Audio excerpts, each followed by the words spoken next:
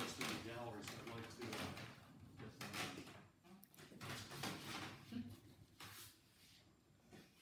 I don't want everything explained, and I love the idea of something begins without, your work begins without a complete explanation.